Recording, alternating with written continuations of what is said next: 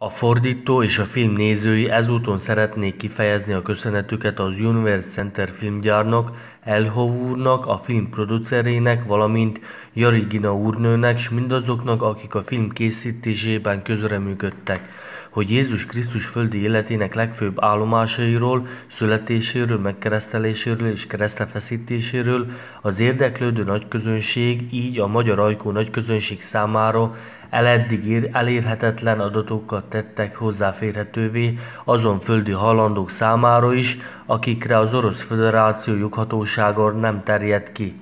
Annál is inkább, mivel Jézus Krisztus nemzetközi jogilag mind a mai napig de jure is az apostoli Magyar Királyság államfője, mely soha egy pillanatra sem szűnt meg létezni, így fennhatósága közvetve, de jelen esetben élete mozzanatainál fogva közvetlenül is kiterjed Föld valamennyi országára, így az Orosz Föderációra is. A fordítás tudományos kutatásokat is szolgál, így a filmre való hivatkozás megkönnyíti a felismeréseink ismertetését. Az embernek tulajdonsága, hogy elvet mindent, ami a szokványos kereteken túl van. A nemzeti gondolat, melyet elfeledtettek velünk. Idézet a Rusz Horda filmből. Ezt a térképet, melyet Párizsban készítettek 1670-ben, úgy hívják, hogy Nagy Tatárország térkép. A térkép szerint a Nagy Tatárország területe nem csak az oroszországi birodalmat foglalta magába, hanem Nyugat-Európát is, Indiát, Iránt, Kínát, Japánt és Amerikát. Ez a térkép azt a gondolatot ébreszti az emberben, hogy a Nagy Tatárország valaha hatalmas és nagyhatalmú központosított országot képviselt.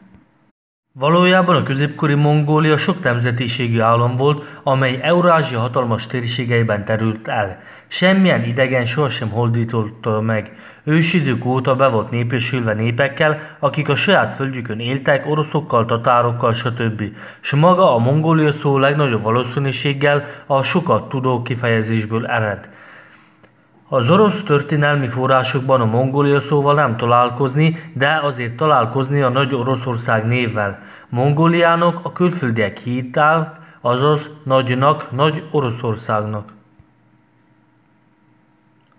A mongol birodalom számos tartományában helyben helytartók székeltek, akiket a király Kán ültetett oda, aki a birodalom anyaországában, azaz Oroszország hordában uralkodott. Valamennyi helytartó ennek a császárnak a hőbérese volt, s azokban a években a birodalomban csak egy császár volt. A császári rang kizárólag az anyaország, az Oroszország horda nagy mongol birodalom kányái lehetett. Nyugat-Európa nemessége és udvarnoncai jelentős mértékben a hódítókból, vagyis az Oroszországból elszármaztatókból állt, akik a 13-tól 14. században érkeztek oda. Még a 17. században is még jól emlékeztek rá, hogy Németországban sok tartomány még nem is sokkal korábban is szlávok által sűrűen lakott volt. Ugyanez vonatkozik Angliára, Olaszországra, Spanyolországra, Görögországra, s Európa néhány más országára, amelyek az Oroszország horda birodalmának részeit alkották. A sasnak miért van két feje? A kétfejű sassal kapcsolatban, amint azt a történészek állítják, ez a címer Bizáncból jött, és utána az oroszországi birodalom címerévé vált, s ugyanígy az osztrák birodalom címerévé is. Az osztrákoknál is kétfejű sas volt a címerben, sok térképen tükröződik. A rekonstrukciónk szerint az új kronológia kétfejű sas az egységes birodalom jelképe, olyan birodalomé, amelyeknek két központja volt, Moszkva és Isztambul, és ez a jelkép éppen azt mutatja, hogy ennek a birodalomnak két feje volt, egy orosz horda oroszországi fej, s egy olyan fej, amely a Boszporuszhoz tartozott, Isztambulhoz, vagyis ahhoz a fővároshoz, amely a kronológia szerint a 14. század végén keletkezett. Nem messze az óvárostól Irosz volt Jeruzsálem. S amikor a birodalom két fővárosra tett szert, történelmi szükségszerűség következtében az éppen az az idő volt, amikor az oszmán hódítás keletkezett, amikor az egységes birodalom fővárosa, ami eddig volt, erősen megváltozott, és nagyon sok mindent meg kellett változtatni.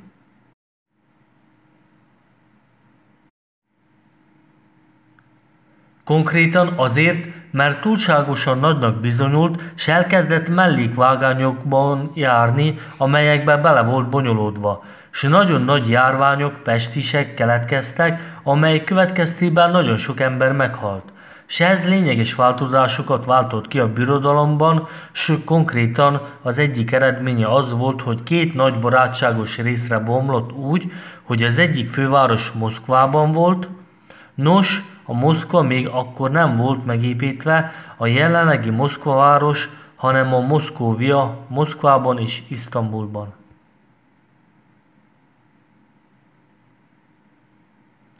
S éppen ez a jelkép, kétfejű sas, két feje van. A jelenlegi Isztambul Konstantinápoly volt.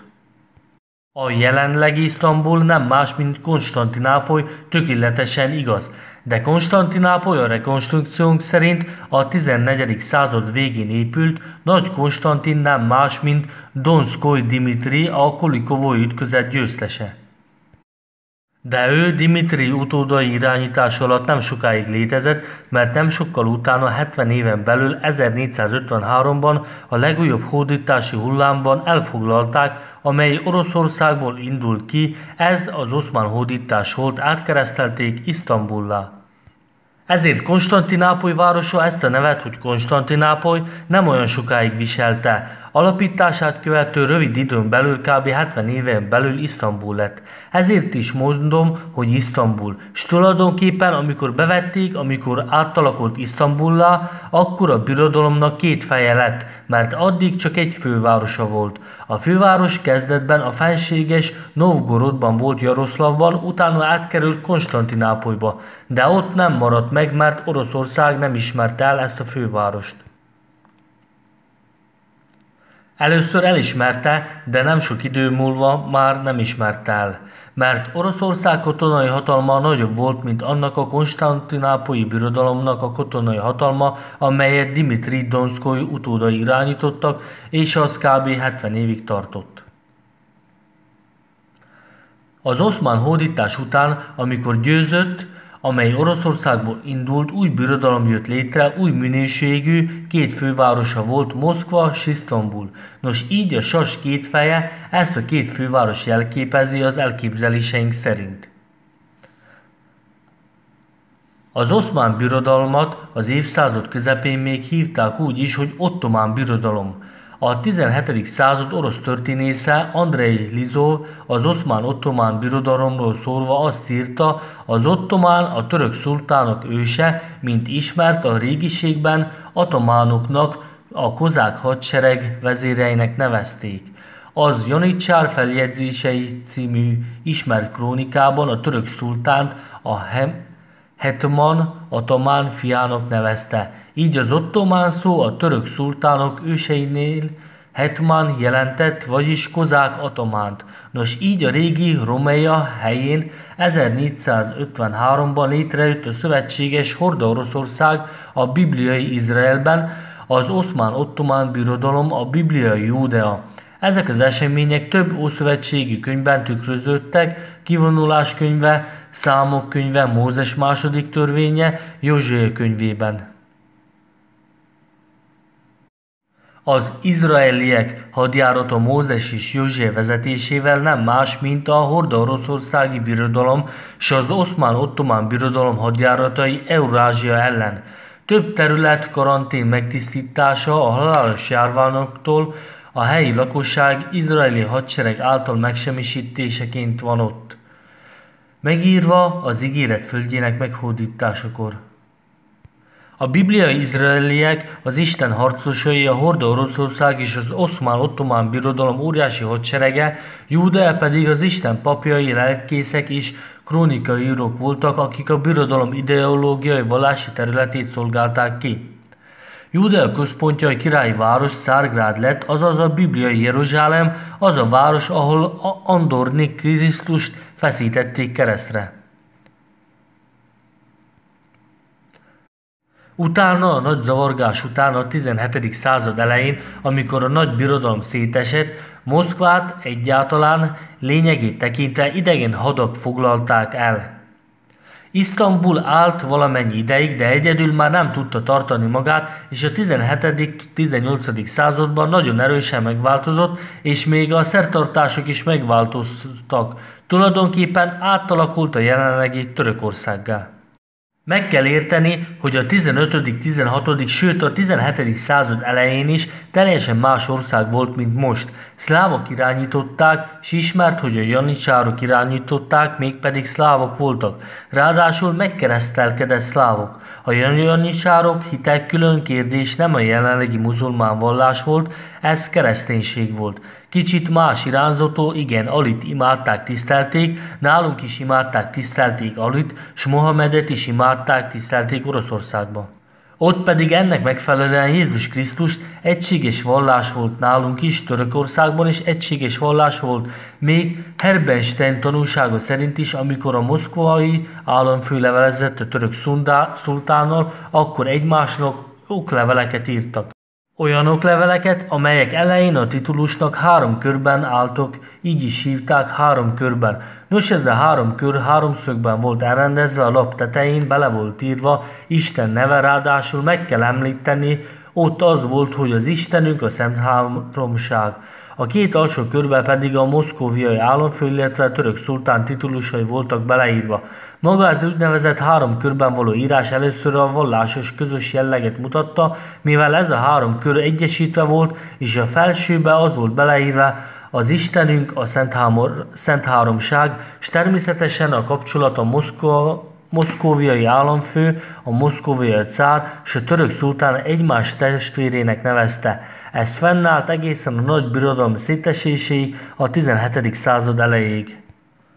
Amikor Moszkvát elfoglalták a nyugati erők, akkor Moszkvában teljesen más emberek kerültek hatalomra, a Romanovok, nyugati emberek. S ők pedig összevesztek Isztambullal, s elkezdődött ez a szembenálláshoz vezetett, amely következtében vallásos szakadás volt, aminek a következtében nálunk is voltak változások, még az ismert szakadás előtt, még Nikon alatt.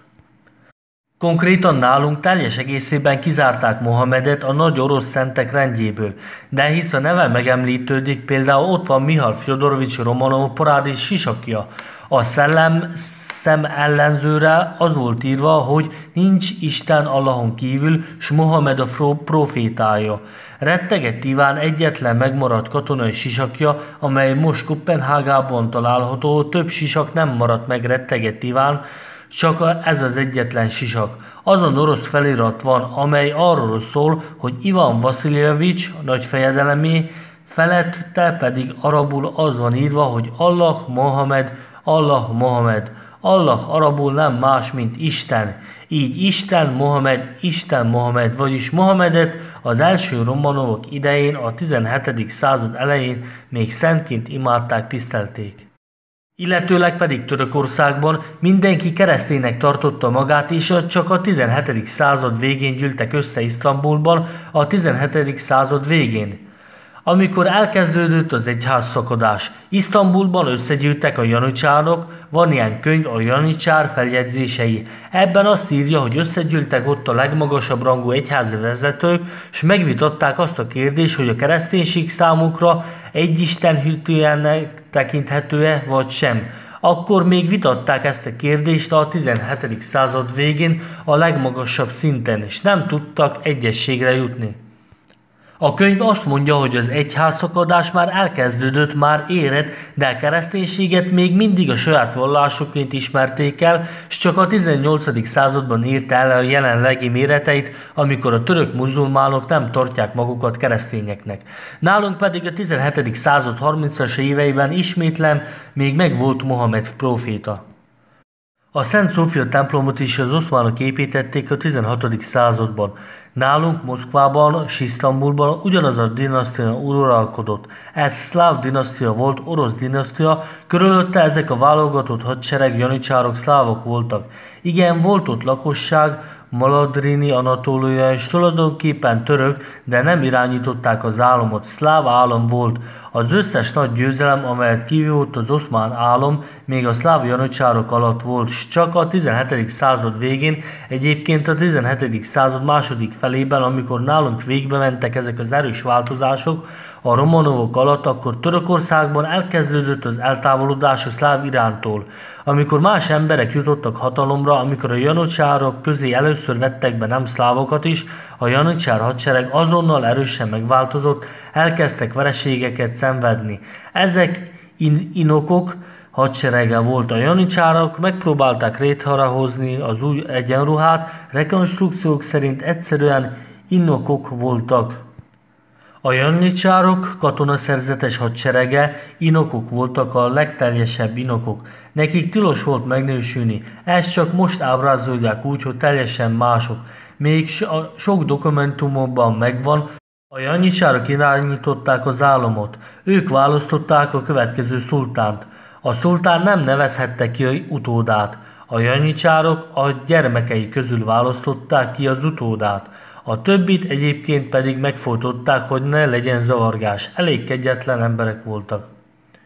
De inokok voltak, saját magukhoz is nagyon kegyetlenül viszonyultak, nagyon sokan meghaltak harc közben. Ezek olyan emberek voltak, akik magukat annak a gondolatnak szentelték, hogy a vallás katonai úton terjesztjék. Ilyen elgondolásuk volt, ugyanis karddal terjesztették a vallást, s nem sajnálták magukat. Elzárkóztak a világtól, katonaszerzetesek voltak. Igen, az inokok azok katonaszerzetesek voltak. Nem volt dolguk asszonnyal, abszolút. Ez szörnyen meg volt nekik tiltva, az igazi janicsároknak, azok a régieknek. Mindez megváltozott, s azkor a janicsárok, akiket szétvertek, a 19. század elején ismert a janicsárok szétverése, már teljesen más janicsárok voltak.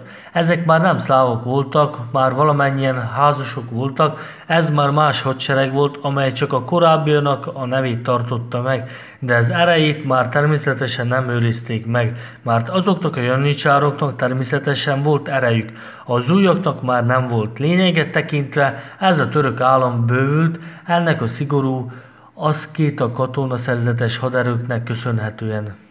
Olyan embereknek köszönhetően, akik nem kimélték magukat, úgy mentek csatába, mint a halálba, de mellesleg nagyon kegyetlenül viszonyultak.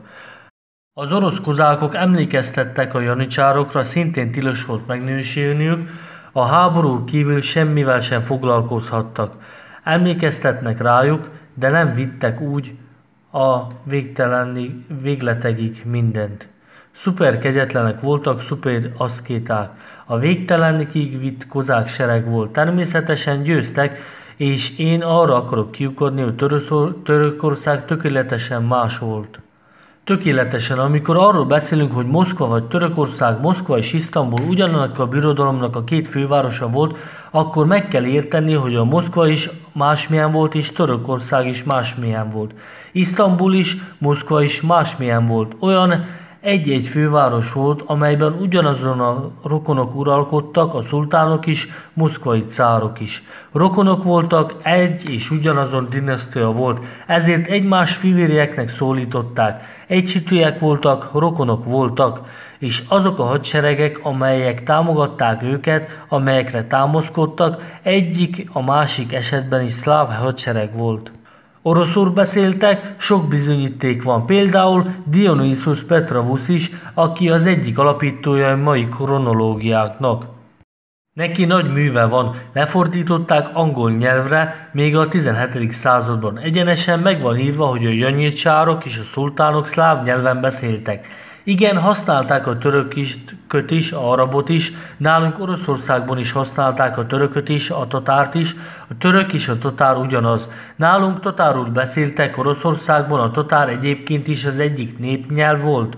Az orosz nyelv, amelyet ma beszélünk, szent nyelv, a kereskedelem nyelve, az őseink a templomban tanulták meg. A népnyelv nálunk tulajdonképpen a tatár volt. Ezért különbség egyszerűen nem volt semmilyen sem. Az Oroszországot Tatárországnak hívták. Igen, Ezért hívták így. Amikor erről a szétvárásról beszélünk, a 17. században Moszkvában tökéletesen más emberek kerültek hatalomra, elkezdtek veszekedni Isztambullal, és Isztambulban is fokozatosan más emberek kerültek hatalomra, mert a szláv hatalom Isztambulban bizonyos mértékig Horda Oroszországra támaszkodott. Amikor Oroszország hátat fordított nekik, amikor Moszkvában más emberek kerültek hatalomra, ellenségesek, akkor a szláv hatalom is megingott Isztambulban. Legvégül meg is szűnt is, ezért ezt a két ország szétvált, ellenségesé vált egymással szemben, s elkezdődtek az orosz-török háborúk, s ellenkező irányba mentek. Elkülönültek vallásos értelemben, elkülönültek minden értelemben ezért. A török forrásokban legalább esik erről említés erről az állapotról Törökország és Oroszország közt? Megpróbáltok erről nem tenni említést, de sok dokumentum van, amelyekben erről esik szó.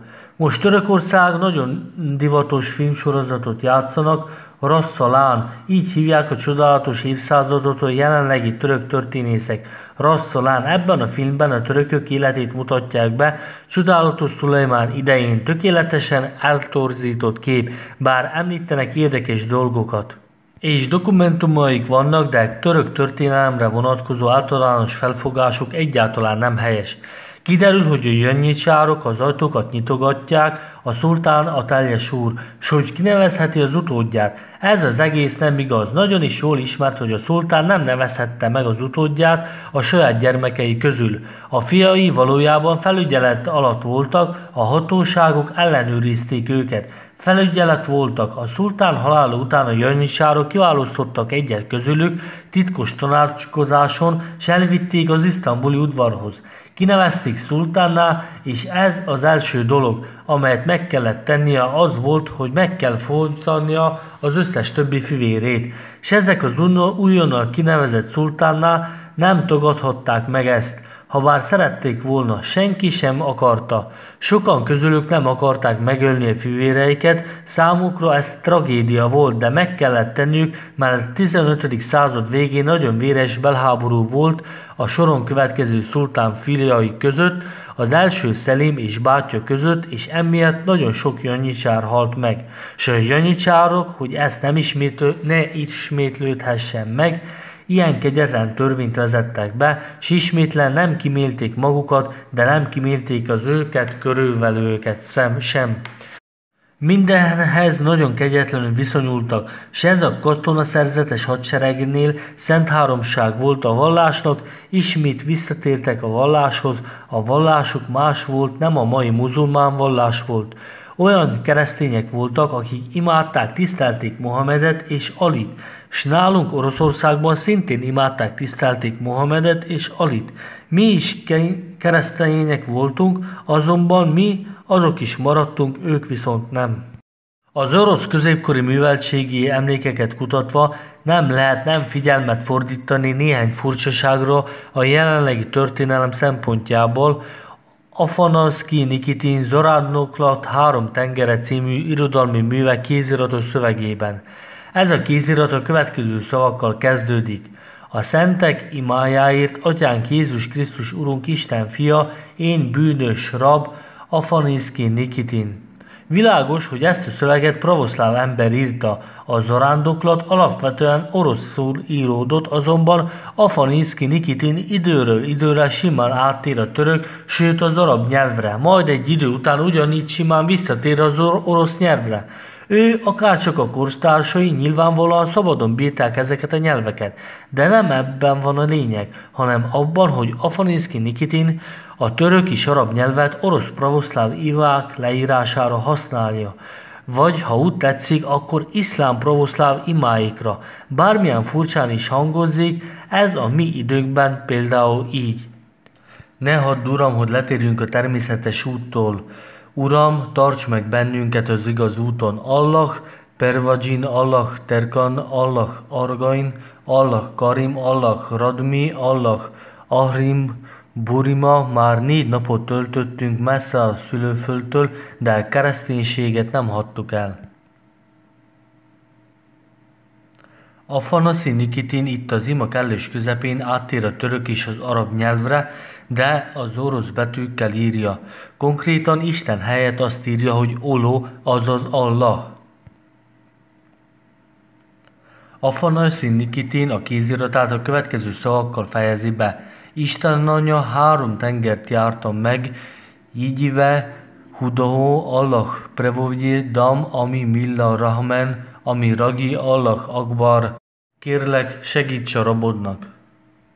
Afanaszi Nikitin itt a Koránban használja a kifejezést, például Allah akbar, illetve Isa ruh Allah, Jézus Allah lelke. Ez nem az érzelmek kifejtése, hanem teljesen megengedhető mérce. Mi ma valószínűleg nem tudunk valami nagyon fontosat a középkori oroszországi kereszténységről.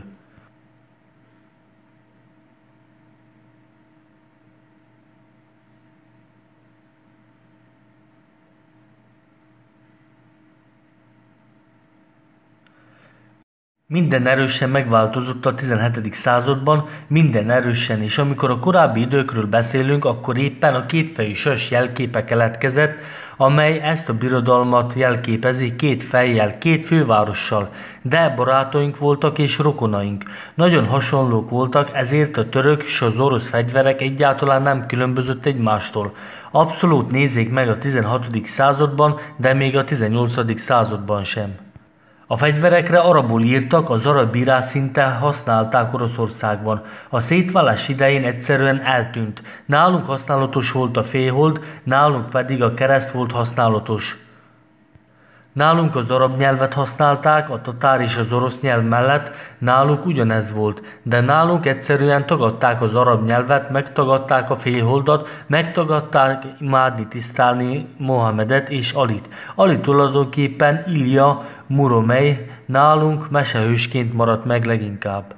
Habár az egész orosz fegyverzetet, vagy legalábbis majdnem egész orosz fegyverzet a 16. század végén, de még a 17. század elején is, amelyek megőrződtek a fegyvertárban, azért nem semmisítették meg, mert ezek drága tárgyak voltak, arannyal kivert szabják, amelyek közül nagyon sokon tulajdonosi felirat volt, például Fetyébál nevű fejedelemé, általában oroszul. A tulajdonosi feliratot oroszul írták, de a pengéjükön alapfeliratok is voltak, s majdnem mindegyikre rá volt írva, hogy Ali nevű gazdag ember a kardja. Például Zülfáká, amelyet ők ma ejtenek úgy, hogy Zülfáká, de úgy is ki lehet olvasni, mint Svetogor kardja, mert nálunk az arabban csak más hangzók vannak. Jobb szeretik inkább úgy ejteni, hogy Mézúfáka, valójában azonban ez Svetogor kardja.